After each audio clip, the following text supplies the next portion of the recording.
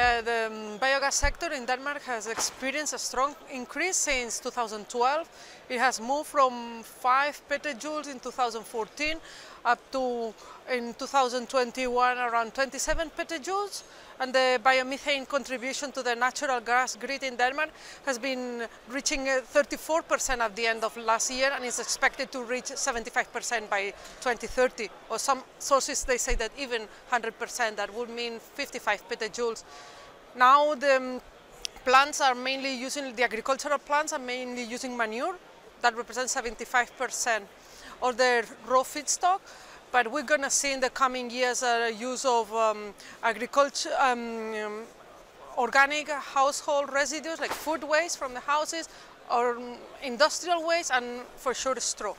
Now all plants are trying to incorporate the straw in their feedstock.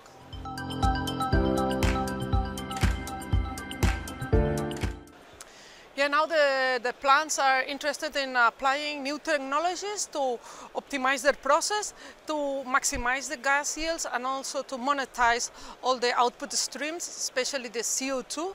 They are trying to produce e-methanol, e-methane, and other e-fuels from the CO2, and also use the digestate fibers to produce biochar, for example, to spread it on the fields and have a carbon capture source.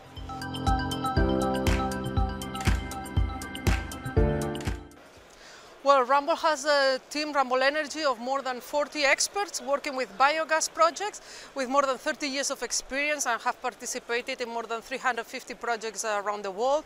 And we have this multidisciplinary approach that can address all the aspects of a biogas plant, and we can provide all services during a project, from the idea, the basic and detailed design, then manufacturing, testing, commissioning, operation. If they want to sell the plant, we produce technical due diligences. So we work for banks, investors, private companies, public sector.